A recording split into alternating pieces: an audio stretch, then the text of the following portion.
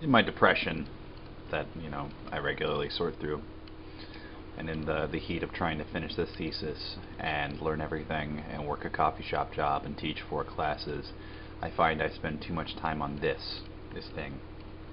Often just doing things involving this, or this, or this, which is just sparkling water. It's not that exciting. I don't drink much.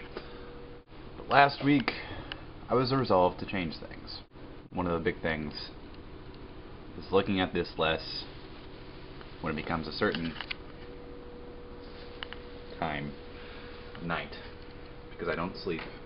I know a lot of us have a bad habit of sleeping, not getting enough sleep, and so I've begun to dedicate myself that this thing is turned off at midnight, and it gets put far away. That's just my phone, and I read in bed.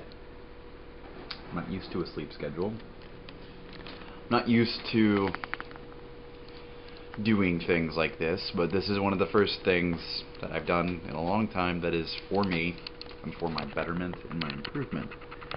And it's one of the few things I've done in a long time that I'm doing and I don't feel guilty about.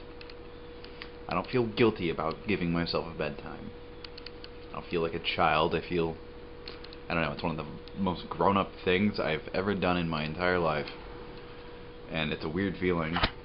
It's like, whatever, people go to bed, but it's not that. It's being able to get out of bed in the morning. It's being able to wake up and have more energy. It's being able to function and do everything that I have to do. Going to bed earlier and looking at my screen less doesn't make the thesis go away. It doesn't make my job less stressful. It doesn't make my life situation more of a continuing tightrope walk of fear.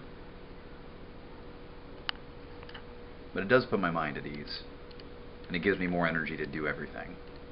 And that's important.